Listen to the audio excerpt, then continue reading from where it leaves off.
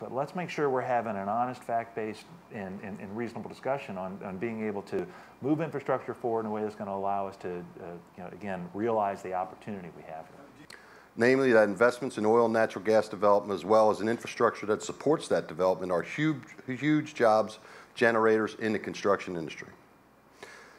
Other forms of energy have their place, no doubt, but natural gas is becoming, maybe already is, the backbone of America's energy economy, and it is clean.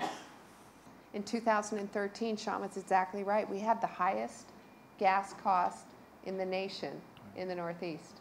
And Marcellus is not very far away.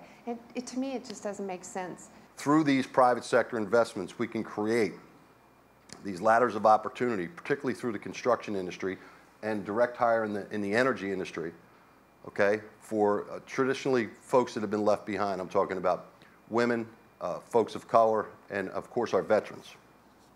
We know this investment is necessary because there is no other source that can meet the nation's needs for clean energy in sufficient volume while also addressing safety, timeliness, reliability, affordability, and reducing carbon emissions.